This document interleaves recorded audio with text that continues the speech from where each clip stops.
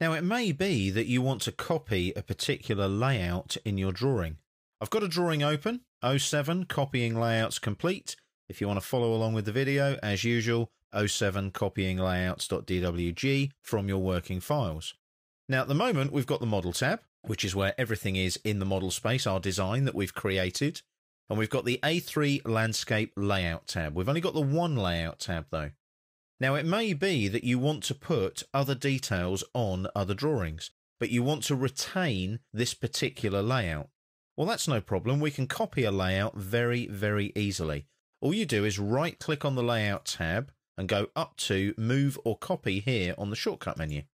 You'll then get this weird little dialog box, and it is a bit odd because you do have to think about what you're doing. You want to create a copy of the A3 Landscape tab, so we tick the box there. Then we move it to the end, so it will appear here next to the A3 Landscape tab. Now, I'm not changing any name of tab here. All I'm doing is clicking on OK. What that will do is it will create a copy called A3 Landscape 2, as you can see there. And if I click on it, it's exactly the same. But what I'm deliberately going to do here is remove some of the viewports so that it looks different. So I'm going to remove that viewport there, delete that one, and delete that bit of text there as well, like so. So there's my second viewport that does look a bit different. So that's A3 Landscape 2. Now I can rename these if I want to. So I could right-click and rename that tab and call it something like maybe A3 Details. You just click on the tab there.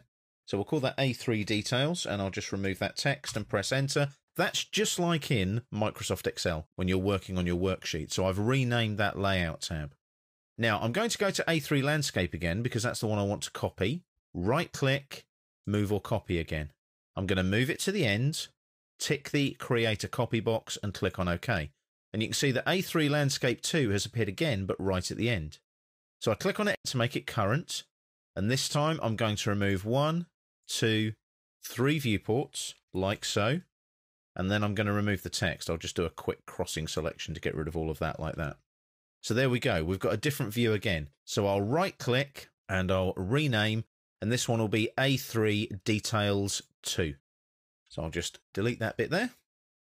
Details and then 2. Maybe something like that. Be sensible with your naming of your tabs. Don't make them too long. There's nothing worse than opening up a drawing and you've got 15 tabs that are all about 200 characters long. You don't want that. What you want is nice, short and simple, like A3 Landscape, easy to understand.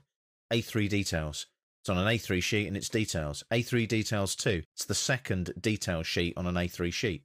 Easy to understand, okay? So that's how you copy your layouts and save them into your AutoCAD drawing. Now the good thing is, you can do all of your design work in the Model tab and have lots of different layouts here showing all the different details at differing scales and differing views and so on.